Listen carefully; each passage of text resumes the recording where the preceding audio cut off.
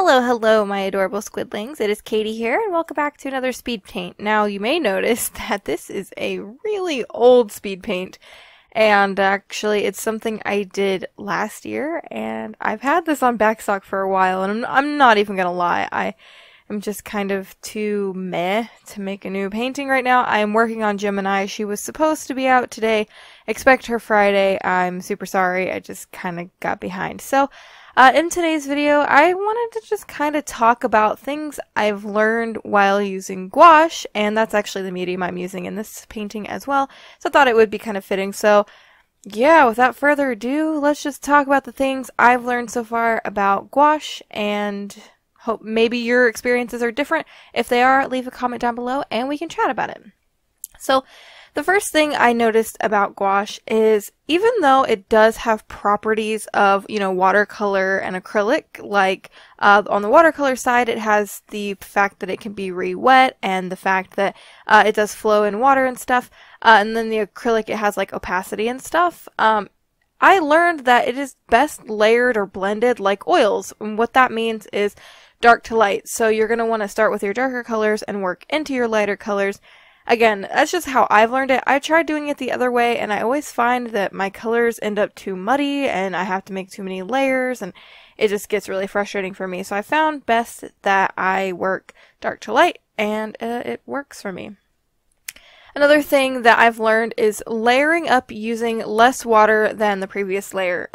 So when you first start your base layer, you want to use a lot of water, make really thin washes, just so you can kind of get your base colors down. And then as you work up, use less water, just because gouache does tend to reactivate, and you don't want your previous layers getting reactivated and kind of muddying up your current painting. Also, if you do it too thickly, though, it will crack. So there's like a very fine balance on how thick or thin you want your paint to go, so it's best to test it and kind of play with gouache before you go into a final painting and paint a little too thick. It does not like to flow together like watercolor. You know how you see all those videos where people are like drawing galaxies and stuff with watercolors and it blends together super well? Yeah. For me, I found that gouache does not like to be blended like that. It just likes to sit. Like you put it in and it goes bleh. And it just doesn't do anything. That's not to say that you cannot make a galaxy with gouache. It's just a little harder and you have to work at it a little more than you would with watercolor, just kind of like letting it blend on its own. But I did do this in this painting and its sister painting, but I regretted it a lot. Another thing I learned is that acrylic gouache and regular gouache are very different.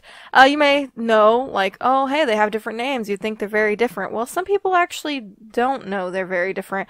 Acrylic gouache is basically permanent gouache. It is more like acrylic in that you cannot re-wet it, and once you put it down, it's down. It's not going anywhere. Acrylic gouache is actually very easily layered as well because your previous layers don't have the potential to get up again, get re-wet, so they're better for layering than regular gouaches. However, you can still layer with regular gouache. It's just a little easier with acrylic gouache. Whereas regular gouache tends to be able to be reactivated. Another thing I learned is that you go through white really, really quickly. With watercolor, you use more water to get lighter colors, but with gouache, you want to use white to get lighter colors. And so I find that I go through white like crazy. And the last thing I want to talk about is gouache is super duper easy to photograph. It's just great. It's absolutely fantastic for when you want to take photos of it because it has a really nice matte finish, so you don't have to worry about any outside lighting affecting like the glare or whatever. I just think it's really beautiful because of the velvety matte finish, and it's one of my favorite parts about gouache is the matte finish because, I don't know, it's just really pretty and it gives it all a uniform look and it makes me super happy. So yeah, but that is it. Not completely it, but that is it for this video that I want to talk about. I hope you enjoyed the speed painting. Again, I know it's really old, like there's no white background. The art is just kind of old, but I had fun with painting this when I did paint it, and I hope you enjoyed watching the speed paint as well. We're going to be looking at the final piece in just a second after I touch up the background a little bit, but yeah, again, this art is super old, so please don't criticize it because it's not my current work, so yeah. Anyway, hope you enjoyed the video. If you did, don't forget to leave a thumbs up. Don't forget to subscribe if you want to be a part of our cute little squid pod. And until next time, my adorable squidlings, toodaloo!